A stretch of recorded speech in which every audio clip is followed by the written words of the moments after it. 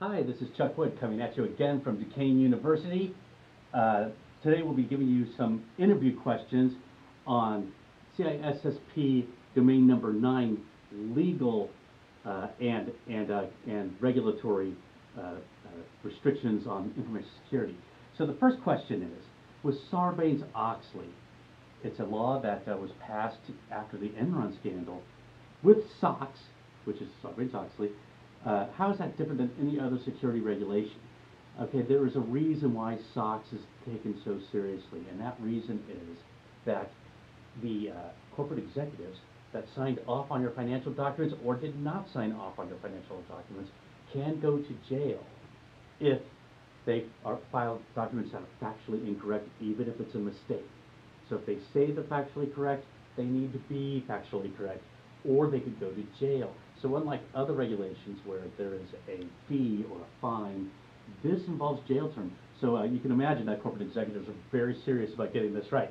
The second question is, describe how policy, procedures, laws, and ethics all interrelate.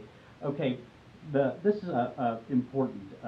The idea is that there are laws that are passed regarding information security, protection of information for children and credit and health information. Okay, these laws combined with the ethics, what do you think you should be doing? And that's important. You need to figure out what you think you should be doing in context with the law. So if you don't think it's important for you to do something, but the law tells you to, you have to. But by the same token, if you think it's important to protect your security because you owe it to your clients, you owe it to your employees, you owe it to yourself, then you should do so. From the laws and the ethics come the policies that you make in your corporation. So the policies come through, and then they tell the managers what they should enforce, and then the procedures are how they enforce them. So for instance, if it's important for people not to hack into your system, you would have a password policy of 8 characters and 3 numbers or something like that. Okay, and so then the policy would be the 8 characters and 3 numbers. The policy would be protecting the password, and the procedure would be 8 characters, 3 numbers. Okay, and then now the next question is, how does chain of custody impact digital forensics? Okay, digital forensics is when something criminal happens to your organization. Everything gets shut down immediately, and the digital forensics people come in and try to make sense of what happened. Okay, so if, for instance, you're running a program which steals money from a bank, the digital forensics people would have to take your computer and track who has access to it, when they have access to it, what they had access to throughout the entire time of the incident to the court trial. Okay, so in this sense, the evidence is never left alone, never left unattended, or someone could say, well, someone came in and changed it. So if you have evidence on a computer and someone changes it, it moves it from prima facie evidence to hearsay, and hearsay is usually not admissible in court.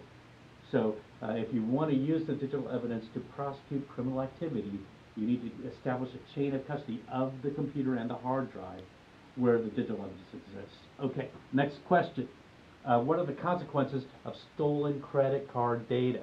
Okay, now there are possibly some legal and civil criminal violations that you could run into. So someone could sue you if they lose your credit card data, or someone could actually prosecute you if you're involved in the theft or the dissemination of credit card data. But the real thing you got to watch out for is the Payment Card Industry Data Security Standard, or the PCI DSS, or some people just call it the PCI.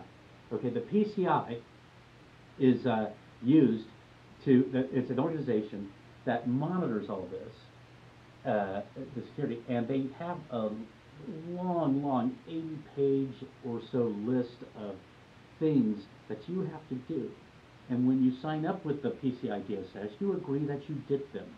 If you get your credit card information stolen, they often can come in right away and assess whether you actually did them, and then penalize you and charge you if you didn't. And so you could end up paying tens of thousands of dollars per day, millions of dollars per incident, and still be on the hook for any lost money or any lost credit and any lawsuits. So losing credit card data is very, very, very bad, and you want to safeguard that as much as possible or outsource it to someone else and not mess with it at all. And that's my recommendation that you should be thinking about unless you're a very large organization. Now, and finally, in SOX, what is SSAE 16 and SAS 70? Okay, SAS 70 describes how many controls you have and how you are stopping errors, hackers, mistakes from being made in your financial documents. So every time you put something in which ensures the accuracy of your financial documents, the SAS 70 mandates that you document this and tell about how you control, they're called controls, how you control those procedures which ensure the accuracy. Now the SSAE 16 is a written statement that describes how you control them, and it applies not only to you but the people you do business with. So if I'm a private organization and you want, and I start, say, a web farm tool where you put your data on my site, then I have, and say I'm privately held and I'm not public, I'm not filing with the SEC because my clients are filing with the SEC.